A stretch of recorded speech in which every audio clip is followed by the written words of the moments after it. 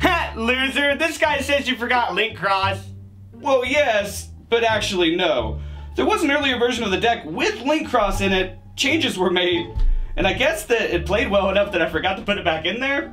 Yeah, put it in there. It'd be definitely be better with it. Plus, depending on the time frame we're talking about, it wasn't even out in the States yet anyways, so why would I care about it? Maybe because it did come out, but it wasn't here yet.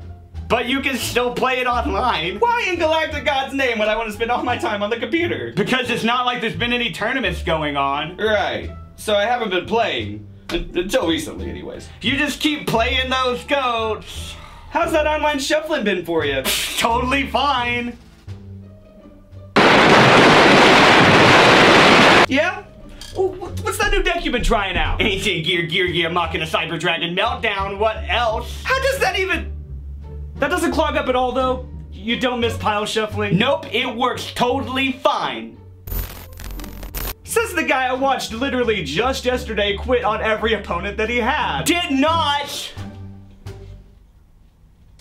Hey, why is that up there? Why can I see that up there? Because they can too, scrub. As I spend all my time on my phone.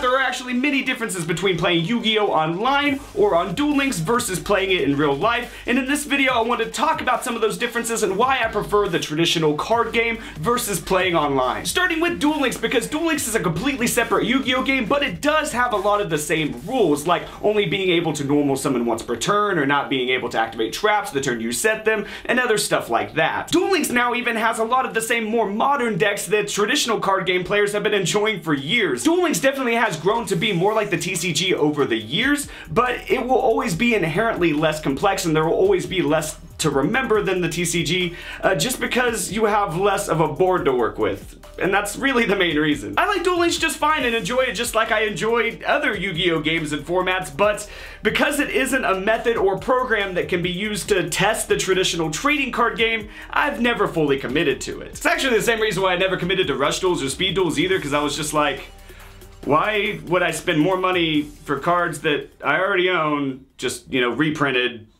when I could just play goats or something? Legacy format events. I do understand what they're going for by slowly adding complexity to build up to the trading card game, but can we use the cards that we already have?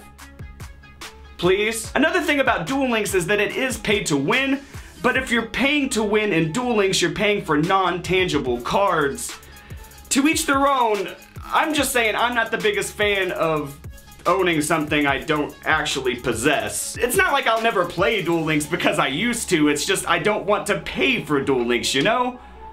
Plus, for all I know, the shuffling fucking sucks there too. No, seriously though, online shuffling is a problem, and I can tell you from personal experience that at least at one point in the past, the YGO Pro guys did change their shuffling, because I can remember a point of having to shuffle my deck in their deck editor and saving it that way in order for my decks not to brick, so yeah, it can be a problem. I actually still use that trick on Dueling Book, call it superstition or whatever, but I will say that I think that Dueling Book is the best online platform out there. I think for testing and community purposes both, it's just the best platform all around. Although I will say that I do like how much time EDO Pro saves. Oh my gosh, it's amazing. And I do like how everything's programmed in. I do appreciate all the work that they put into it, but at the end of the day, Dueling Book is just the most like in real life play, and that's all it comes down to. But online shuffling isn't just different from in real life shuffling because of card ordering alone. No. It's different because of card thickness, how old a card is, rarity. All of that stuff has more of an effect on shuffling than you would think. Matter of fact, while doing some net decking a long time ago with my friend Brady, we came across at least two videos of different Go format deck profiles where the person doing the deck profile said, I draw this ultra rare BLS Invasion of Chaos every game. That got our attention because just before we saw those videos, Brady was drawing that boy every fucking game. Oh my gosh, and it caused frustrations on both sides of the table too, because he would either brick because of it, because if you open it and your graveyard's not full, that boy is a dead card. But on my end of the table, I would just get randomly luck sacked by BLS. at an increasingly alarming rate. And I have more experiences than just that. My ulti Sasuke, let's just put it this way, it's not even first ed, and I don't even need to roto search it because in GOATs, I've probably seen it by my third draw. It just floats to the top. I don't know what to say. And another thing is I have a Mystic Swordsman ulti. Once again, not even first ed, but I'm so convinced because of my experiences over the years just top decking the thing and just drawing it or always seeing roto. That's another thing, super rare rotas for whatever reason for me in GOATs. I just see him every game. But what I'm trying to say here is seeing that Mystic Swordsman in rota that often affects the number of flip killers and stuff I want to play. It makes a huge difference. Still don't believe me? How about the fact that you can't play cards of different thickness or markings at Yu-Gi-Oh events? You can't even play Hobby League cards at Yu-Gi-Oh events. Did you know that? Because apparently Hobby League cards are thicker. Damn boy, they thick! So be aware of that for future events, guys, because I would also like to play my super shiny Hobby League cards as well. But they're not legal. People will rule shark you over them. Not to mention, sadly, we have a lot of weird players that are insistent on cheating at a game for dorks without cash prizes.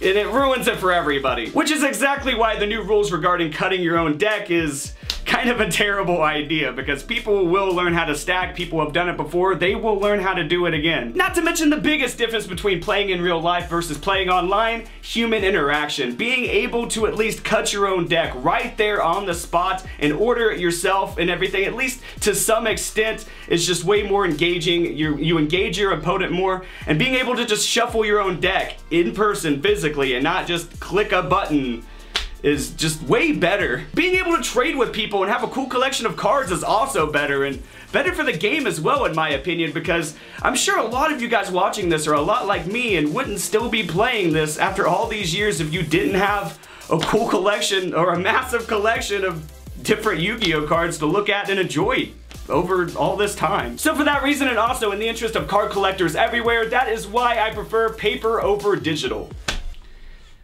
And also the shuffling.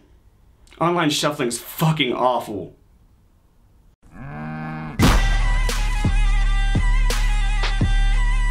Subscribe!